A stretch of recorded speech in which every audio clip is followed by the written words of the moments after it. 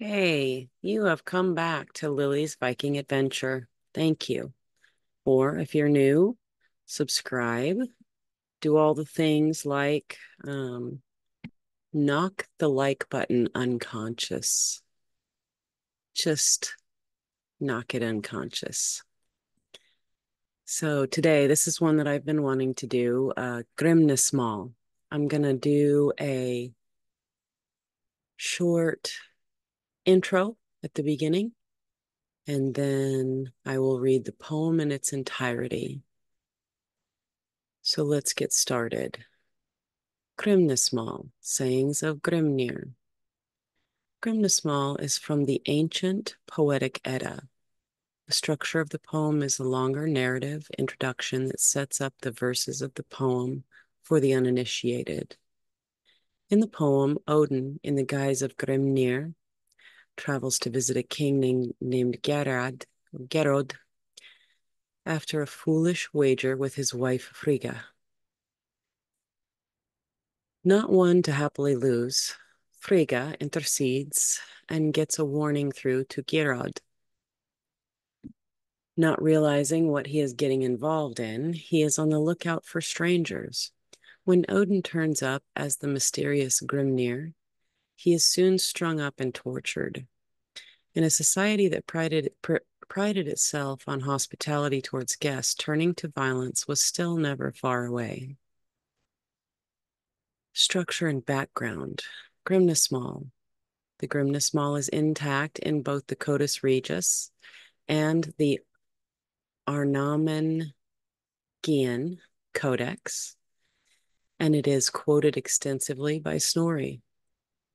With the two sources and all the quotes, the poem is well understood.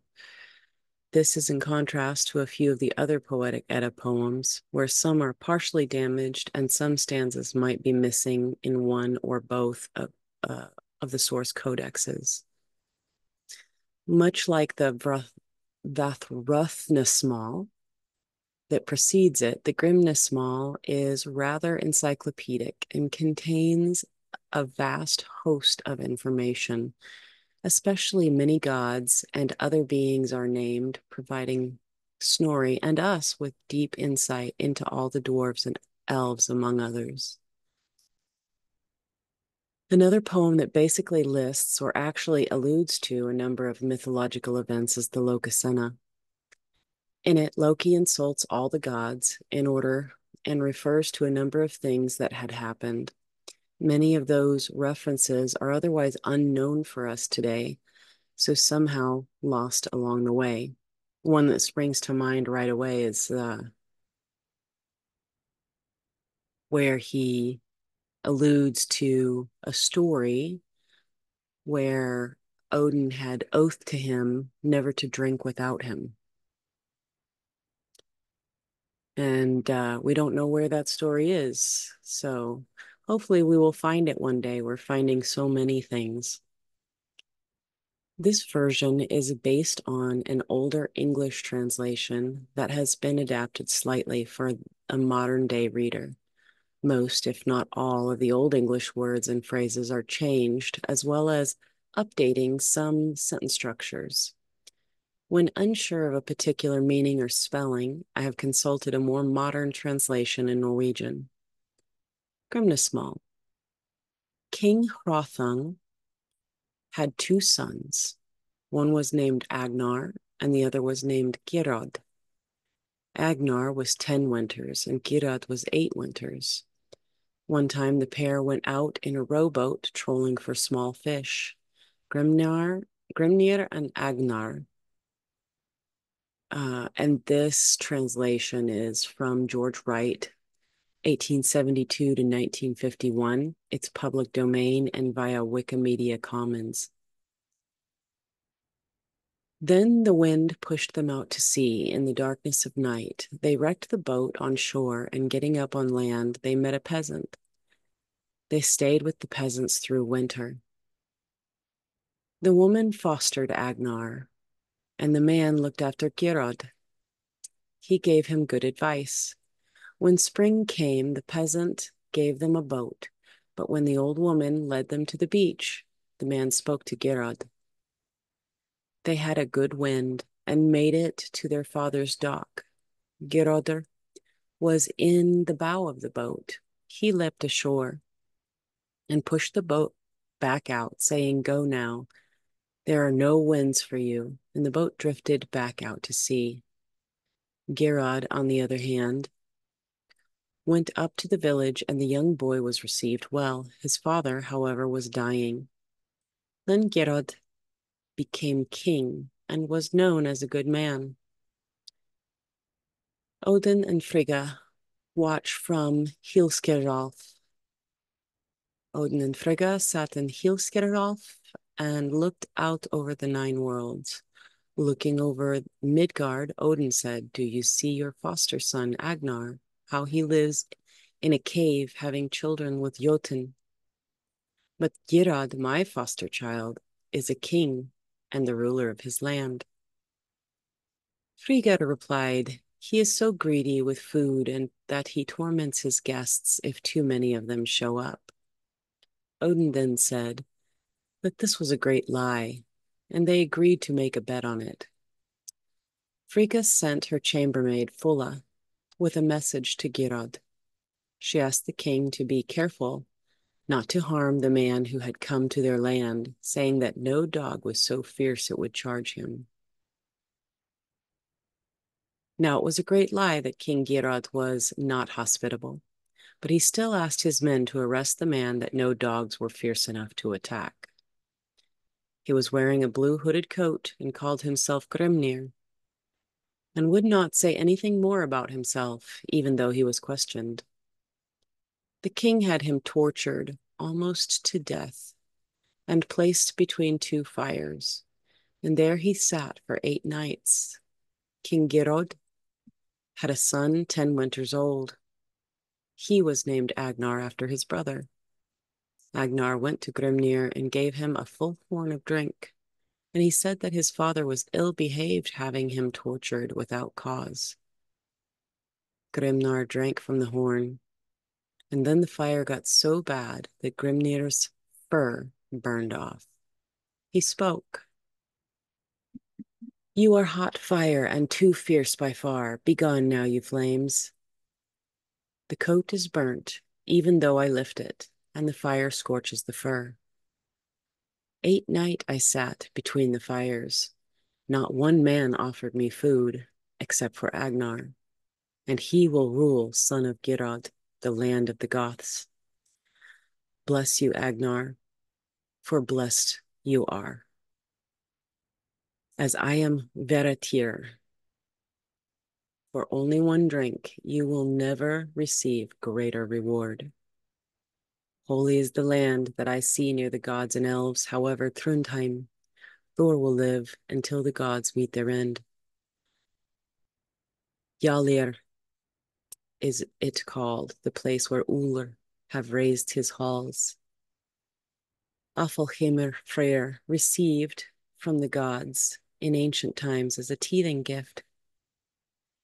There is a third home where gentle gods roofed the hall with silver. Vaskjalf, it is called, built in ancient times, built by a god for himself.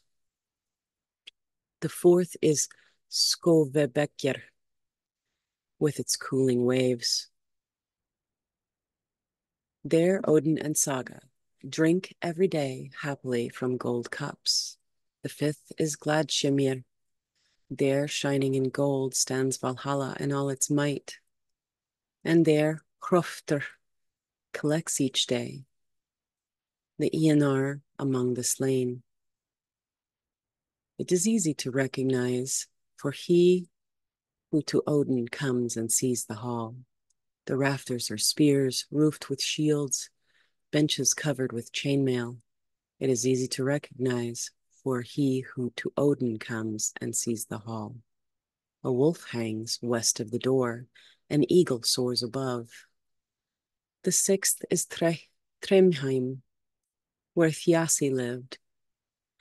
That almighty Jotun, there Skadi lives now, that bright God's bride, in her father's former home. The seventh is Breidablik, There Balder has raised his halls in that land that is so fine, no evil is ever plotted. The eighth is Himinbjörg, and there Heimdallr chose to live.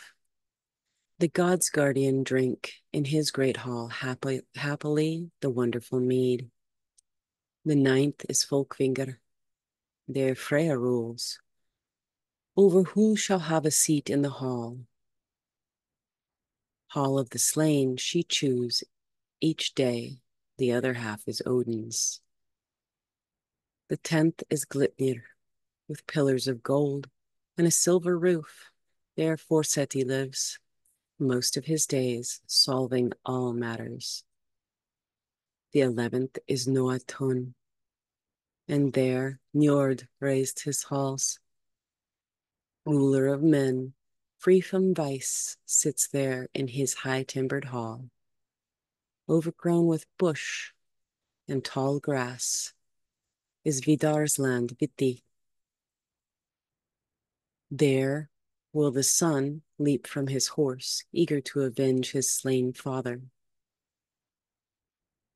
In Eldrimir, Andrimir cooks, Segramir's sizzling flesh, the best of food, but few men will know what the Ianar feasts on. Freki and Jerry, Odin feeds, the warrior god of ancient times, but on wine alone does he glorious in arms, Odin live forever. Hugin and Munin each day fly over the earth. I fear for Hugin that he will be lost, but I fear more for Munin. Thund roars loud, and Thjotvitnir's fish happily swims the wild river. It seems impossible to the Ianar to wade the wild torrent. There stands Valgrind, the sacred gate, behind it the holy doors, the ancient gate. Few are they who can tell how it is locked. 500 doors and 40 more, I believe there is in Valhall. 800 Ianar pass through one door. When they go to battle, the wolf. 500 rooms and 40 more, I believe there is in Blixgernir. Of all the halls whose roofs I've seen, my son is surely the greatest. The goat Heidrun stands by Odin's hall, feeding on the branches of Leoradir, filling large pitchers with the best mead, a never-ending flow.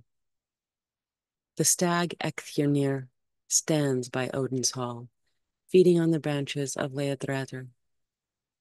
From his horns drips into Havirgirlmer, Havirgirlmer, flowing into all rivers. Sid and Vid, Seken and Aiken, Svol and Gunthro, Fjorum and Fimbothul, Gipul and Gopul, Gomul and Givirmul, they flow through the realms of gods. Thin and Vin, Thol and Hol, Grad and Gantoren. Vin is one named, Vegesven another. A third is Theodonuma, Nit and Not, Non and Hron, Slid and Hrid, Silg and Yilg, Vid and Van, Vond and Strand, Gjol and Lipt. They flow close to men and fall down to hell after. Kormt and Ormt, the two hot springs Thor wades through each day as he judges fairly by the ash Yggdrasil. Or else the god's bridge burns in flames and the flowing water boils. Glad and Galer and Skibbermere, Silfrantop and Sinir, Gisil and Falhofnir, Bultop and Letveti. On these horses the Asir ride every day when they go to judge by the ash Yggdrasil. 3 roots branch 3 ways underneath the ash Yggdrasil. Hell lives under the first, frost giants under the second, humans under the third. A squirrel named Ratatosk runs there, by the ash Yggdrasil, the eagle words he often bears to Nidhogr below. There are 4 stags nibbling the buds, with their necks bent, Dan, Devalen, Dunir, and Dirather. More serpents lie under the ash than a fool could imagine. Goen and Mon, sons of Grímnir, Grabak and Gravolud, Ofnir and Svafnir, I reckon will always gnaw the roots of that tree. The ash Yggdrasil suffers greatly, far more than men know. The stag nibble its top, its trunk rots. The Nidogr gnaws below. Hrist and mist they want bringing me the horn. Sjegold and Skogul, Hild and Thrud, Hulk and Hroftjör, Gol and Geronlu, Rangrid and Ragrid, Regenleaf, bring the Einjar beer. Arvak and Alsvid will for all time wearily draw the sun. But under them the caring gods place 2 bellows with cool air. Svalin is he who stands in front of the sun, shielding the shining god. Mountains and the sea, I reckon, would burn, should it fall from the sun. Skoll is the wolf who pursues the shining god. To the protective woods, another is Hati, son of Hrothviknir, chasing the bright bride of heaven. From the flesh of Ymir the earth was made, the oceans from his blood, the hills of bones, the forest of hairs, and of his skull the sky. And from his eyebrows the gentle gods created Midgard for man. And from his brains the menacing clouds they created. Favored by Uller and all the gods who first reached into the flames, for the house can be seen by the sons of gods. Its kettles were cast aside. Sons of Ivald in ancient times created Skidbaldnir, the best of ships, for bright Freyr, noble son of Njord. The ash of Yggdrasil is the greatest tree, Skidbaldnir, best of ships, Odin of all gods, of horses Sleipnir, Bifrost of bridges, Bragi of poets, Habrak of hawks, Garmr of hounds. Having shown my face to sons of God, with that help is awakened, all Aesir will come in aid, sitting on Aegir's bench, drinking at Aegir's. Grímnir is my name. I am Gangleri, Hirjan, and Hjalmberi, Thek and Tridi, Thund and Ud, Helbindi and Har, Sath and Sivabal, and Sangatal, Heretit, and Hinyakar. Biljeg, Beljeg, Bulverk, Fjolnir, Grim and Grimir, Grapsvith, Hjolsvith, Sithhot, Sithskeg, Sigfather, Hniekoth, Allfather, Valfather, Atred, Farmater. Just one name have I never had. Since first I traveled among men, I am Grímnir at Gered's, and Yalk at Asmundr, and I was Yaller when sleigh riding, Throrer at the council, Vithjur when going into battle, Oski and Omi, Jafjor and Bilfindi, Gondolier and Harbard amongst gods. So I was Fithjir and Svidi, Fidir at Sokmirs, Mimirs, and I tricked the ancient Jotun, son of Mythvitnir, the famous, I slayed single-handed. You are drunk, Gerard, you drank too much. Much have you lost, you are no longer favored by the Einar or Odin. I advised you a lot, but you knew better. And your false friends I can lie down. I see my friends, swords wet with blood, your slain body. Now Yig will have. I know you lived too long. The Disir are hostile. The servant sees Odin. Now come to me if you can. Now I am Odin. Yig once I was. Before that they called me Thund, Vak, and Skiffing, Vofud, and Hropatar, Gaut and Yalk among the gods, Ofnir and Svafnir, I think are all names for me. King Girad sat with his sword on his knee, half drawn from its sheath. When he understood it was indeed Odin who was among them, he rose to get Odin away from the fires. The sword slipped from his hand. Falling with the hilt down, King Girad stumbled and fell forward. Falling on his own sword, he died. Then Odin disappeared, and Agnar ruled as king for a long time. So that's it. Again, please like, share, uh, make a comment, even if you do like just a little period, boop. That all helps the algorithms, and I appreciate it so much. So if you like this content, please just do a little algorithm thingy. I will appreciate it. And I will see you next time. Thank you for stopping by.